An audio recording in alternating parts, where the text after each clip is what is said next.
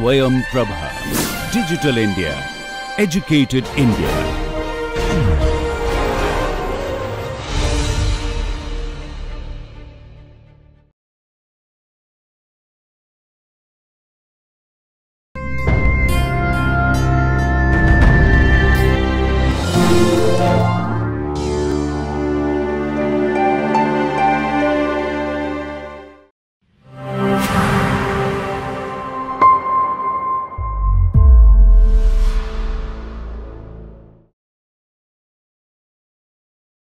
Hi, welcome to another practical session where we are learning spatial statistics and spatial econometrics with R.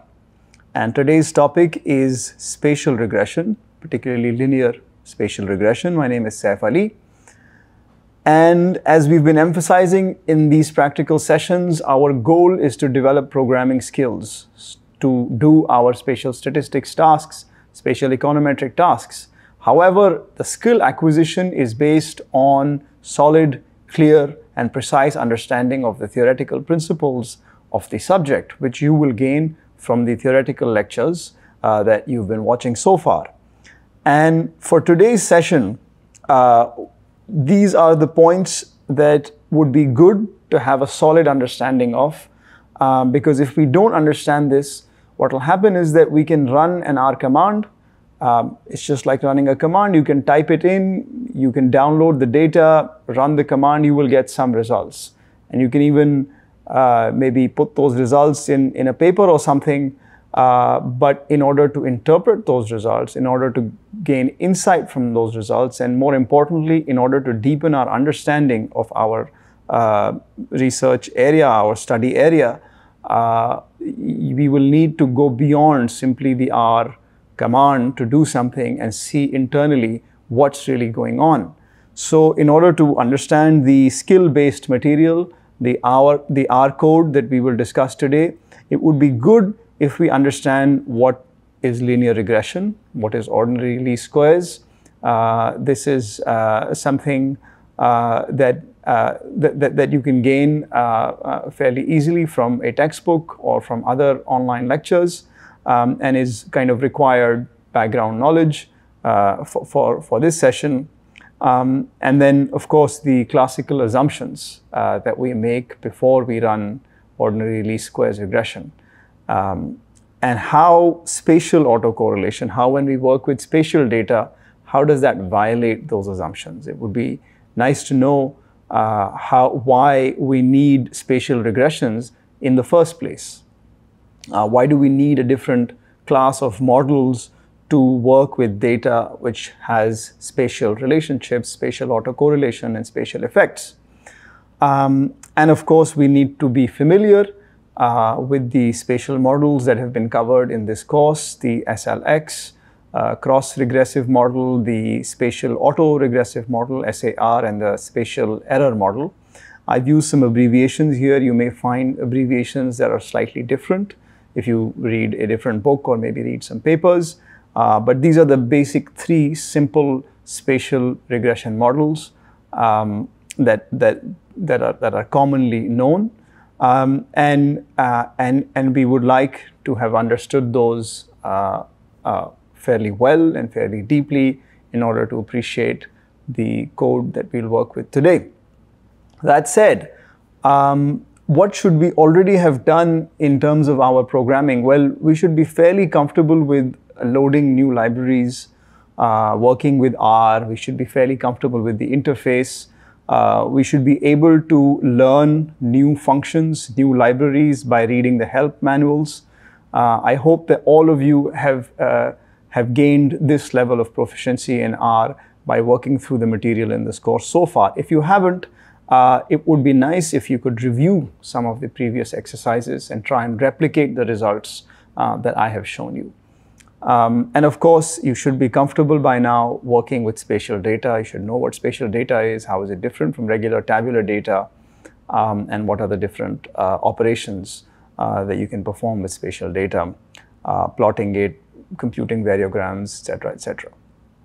So if all of that is in place, if some of it is not in place, I would highly recommend a brief review. You can pause this video right now and I'll be right here when you come back. you can go back and review some of the materials and then start off from this point onwards. That would really help you to acquire the skills in a more solid and firm, get a more firm grasp on the skills that we will discuss today.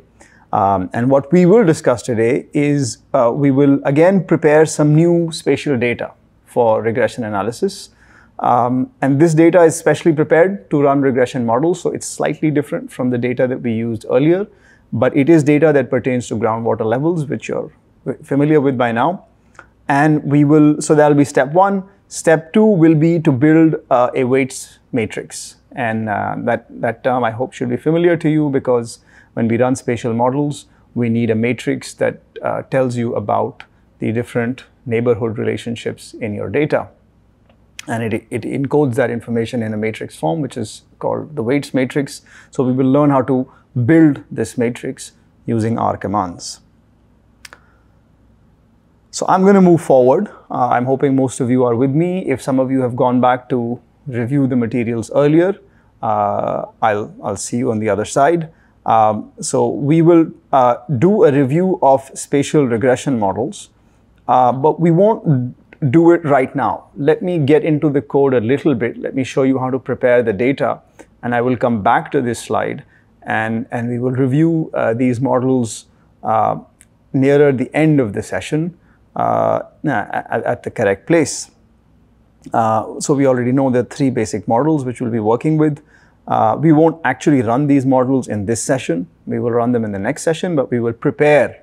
We will do all of the preparation that's necessary in order to run these models, and the preparation we will do in this session. So let's transition to our R window, in which we have a new file corresponding to the session 8, and this file is called R session 8 Spatial Regression Part 1. And of course we will share this code with you. So let's begin by loading our libraries. Now, you are familiar with most of these, but there are three new libraries that we haven't used so far, and they're called SPDEP, SPDEP, Spatial REG stands for Spatial Regression, which provides most of the code that we need to run our spatial regression models, and then RGOS, which has some additional code to help us prepare our spatial data. So we'll go ahead and load these libraries. So remember, if you want to run some code in R, you can just select it and press run, and it will load all of those libraries. So it seems that that went well, and we've loaded our libraries. So we're going to be working with a new data set, which is called spatial-regression.csv. So let's get into this data. We now know how to load data from a CSV, and we load it into an object called spreg, and then let's examine it. Let's see what's inside. So it seems there's district-wise or block-wise data, in fact station-wise. So you have district, block, and hydrograph station. Type of station, year, so you have data, this is data for the year 2015. Well ID, spatial coordinates, which is of course necessary, otherwise we wouldn't have spatial data. And then we have four variables called post-monsoon, RFL-TY, which stands for rainfall this year. So TY is this year. So that means, what is this year? This post-monsoon observation for groundwater level was made in post-monsoon of 2015. So that's close to the end of August or beginning of September in 2015. And rainfall this year means the rainfall received around that particular well in 2015 in the months from June to September. So the monsoon rainfall that occurred right before the observation was made. And similarly, there's temperature this year, temp TY, and this was the mean temperature in May, April and May of 2015. So, and then we have percentage cropped area, LY. So LY stands for last year. So we have the the percentage of cropped of area around a given well where an observation was made, what percentage of that area was used for cropping. That's what we have here. And this is last year. So this would be for year 2014. So remember that the cropping year begins in around May. And so from May 2014 to May 2015 is the cropping year. So this variable will encompass all the cropping that occurred between 2014 May and May 2015. And because, of course, we don't want cropping this year, because if you take cropping in 2015, then you're accounting for cropping that occurs after the observation for groundwater level was made. And that doesn't make any sense. If we want to regress groundwater levels and we want to see what factors influenced or were associated with that groundwater level, then the cropping of the future is not necessarily something that that if groundwater level is the dependent variable, then the cropping of the future as the independent variable doesn't really make sense. So we have taken cropping of the past and rainfall of the immediate past and temperature of the immediate past. I hope that's clear. So let me just show you this in a better view here. By clicking this, we can see our data and these 4 variables. So what we want to do is we want to understand how this year's rainfall, how much rainfall was received in some neighborhood of a well, how hot the summer was, and how much cropping went on in a period of 1 year, how those 3 factors influence the groundwater level observation made at a particular well. And of course, we'll aggregate this data to a sub-district unit. So we will not do it well-wise, but that is the data that we have. We have a dependent variable called post-monsoon, and we have 3 explanatory variables, and we want to run a regression to understand the relationship between the explanatory variables and the dependent variable. So that's the scope of what we want to do. So now that we've loaded our data, of course, we have to convert it into spatial data, which is done by using the coordinates command. So let's do that. So now we have spreg, which was just a regular data frame, has turned into a spatial point data frame. So let's load our spatial boundaries. So let's read in a shapefile for the administrative boundaries in Uttar Pradesh. Now remember, we've worked with administrative boundaries previously, but those were level 2 boundaries. So level 2 boundaries are district boundaries. But now we want to work at a slightly finer level. So we'll use level 3 spatial boundaries, which are subdivisional or sub-district level. So they're something like within a district, there are subdivisions, administrative subdivisions, and we'll be working at that level. So we will aggregate all of our data to the sub-district level. Okay, so now that we've read in the shapefile, let's subset it because we don't want, so if we plot the shapefile, let me just plot it and show you. So we've called it UP state, but if we plot it, we see that it's actually, let's see what we get. It's actually all of India, but that's not what we want.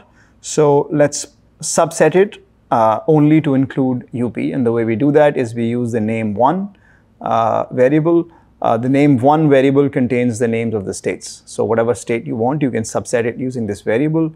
I hope this syntax is familiar to you, how to subset a data frame. So we only want the polygons where the state is called Uttar Pradesh. So let's do that. And then let's plot it again. And that's much better. So now we only have the boundaries for Uttar Pradesh. And so these are the sub-district administrative units. We will aggregate all our data, the groundwater level, rainfall, temperature, cropping. We will add up the wells within each of these units and take the average. So we'll be working with means that are aggregated to the sub-district level. And so we won't work with the data as it is. We will perform an extra step to spatially aggregate the data. And the way you spatially aggregate data is using a command called aggregate. This is a new command which we haven't seen so far. So it would help if you could pause the video right now and then read the help file for this command, which is done by using the question mark. So aggregation of spatial objects. So what it does is it takes the data, which is point data. So remember, we have data at wells, which are individual points. So for a well, we have the groundwater level at that well, right? How deep was the water level at that particular well? We have the rainfall that occurred around that well in some neighborhood. I've prepared this data. I'm not going to get into how I prepared it. But we have the rainfall that occurred in, let's say, a 1 to 4 kilometer radius of that well.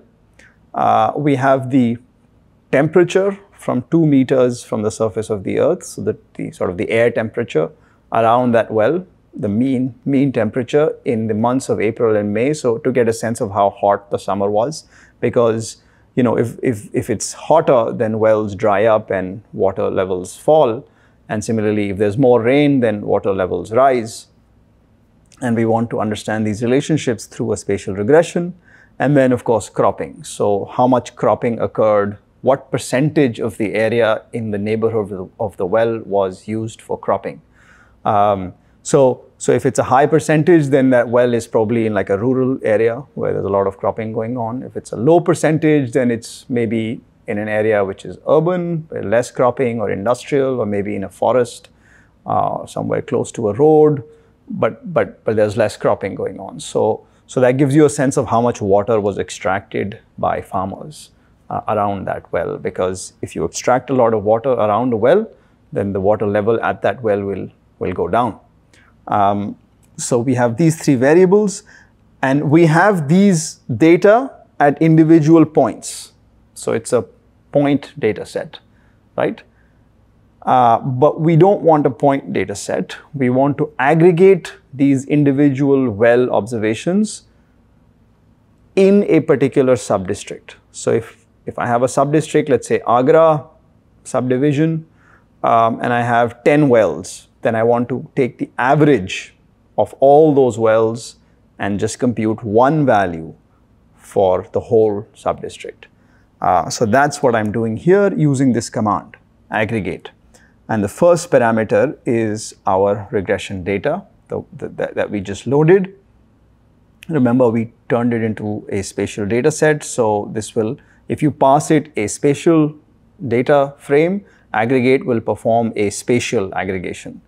And then we pass in the polygon boundaries that will be used for aggregation. And these are the boundaries. So we want to aggregate this data, which is point data for individual wells, which are at these spatial coordinates, onto these boundaries,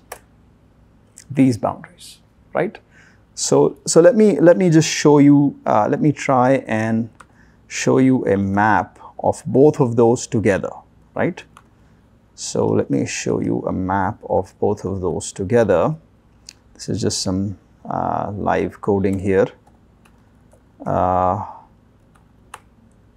So let's say we do this, right? Okay, so now we want to also show the wells on top of this. And then, let's see.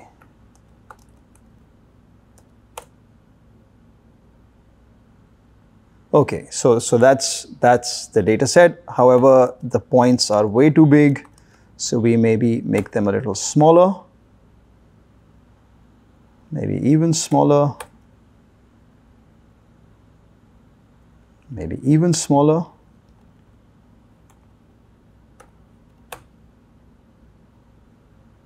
Okay, so let me just zoom that in for you.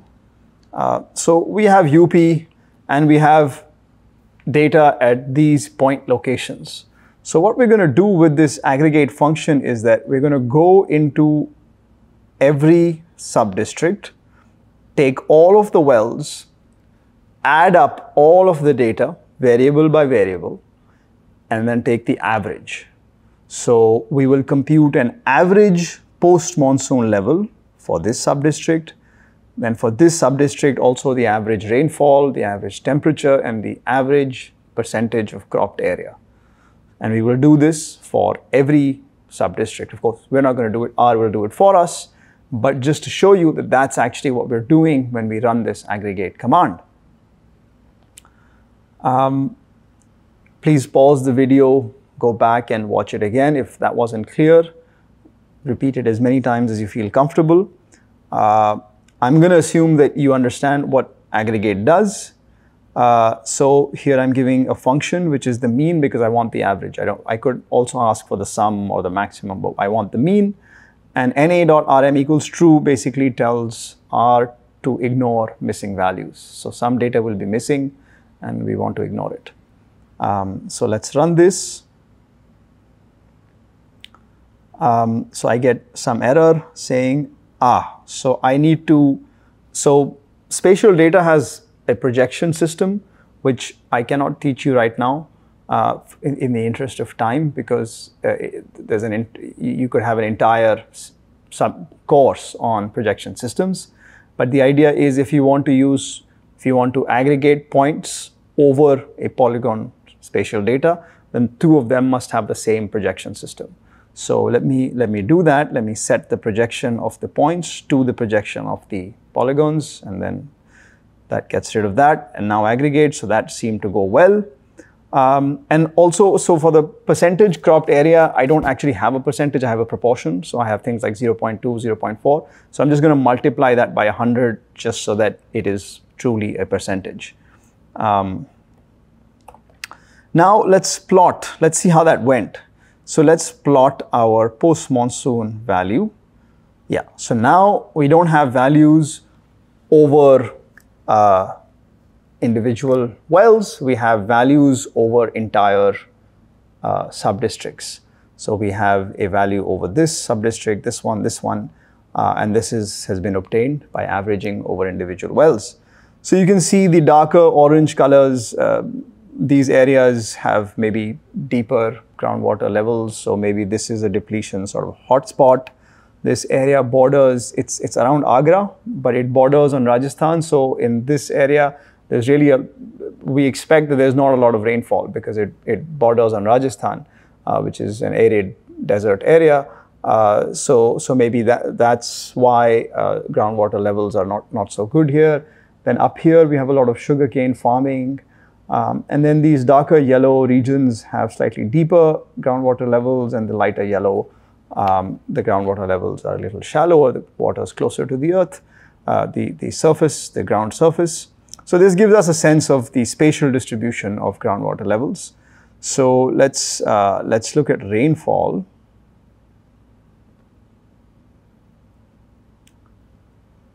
And we see that that rainfall clearly shows a trend from west to east, right? So the western part, which borders on Rajasthan, is kind of dry, so there's not a lot of rain. As you go closer to the eastern parts, nearer the mountains and nearer, Bihar and those areas, West Bengal, you get more and more rain. And clearly, like right along the foothills of the mountains, you get a lot of rain.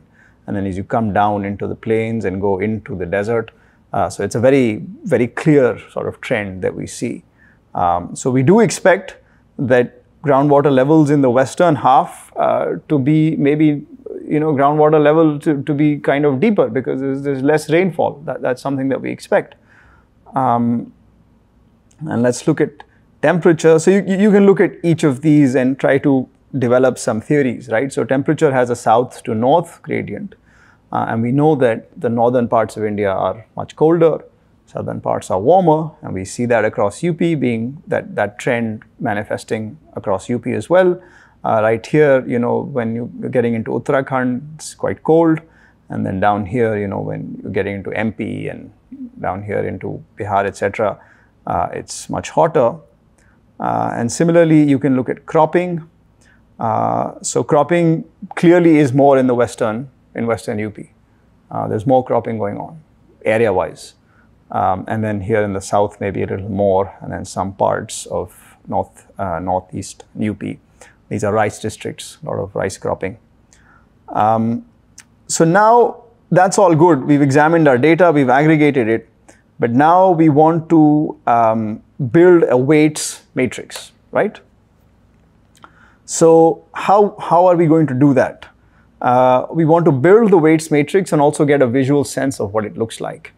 So the way to do that is using the spdep package, which we've already installed. So the first command is, we have our spatial data, which is called UP level 3 spatial data. So we use a command called poly to NB, which stands for polygon to neighborhood. So it takes a set of polygons and gives you the neighborhood relationships. So what is a neighborhood? If, for example, this district here, sub-district, borders this district and this one and this one and this one and this one. So any district that it shares some edge with or some vertex with, that's a neighbor. That's what we define as a neighbor. So for each sub-district, we want a list of all the neighbors, and we want to organize it in a matrix form. And R does this for us. So we run the command poly to NB first, and then we get the centroids of each of the sub-districts. And then we can plot the neighborhood relationships. And we can see, so we can go into each sub-district. So we can see this sub-district is connected to all of those around it. And this one is connected to all of those around it.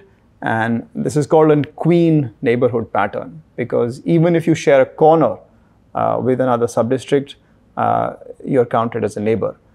There's other kinds of topologies that you can consider, but this is the most commonly used one. We'll stick with this one for now.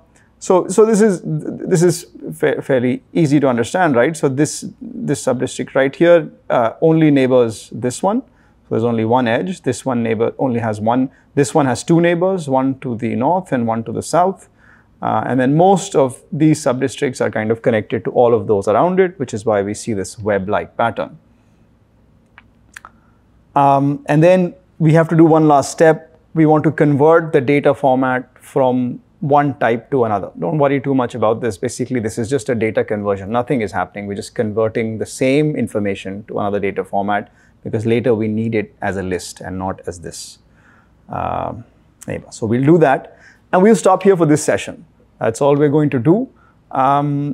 So just to summarize, what did we do? We prepared spatial data to run spatial regressions. And then we used this spatial data, and the preparation of the spatial data was many operations: loading the data, converting it into spatial data, then aggregating it, plotting it, and looking at the various variables.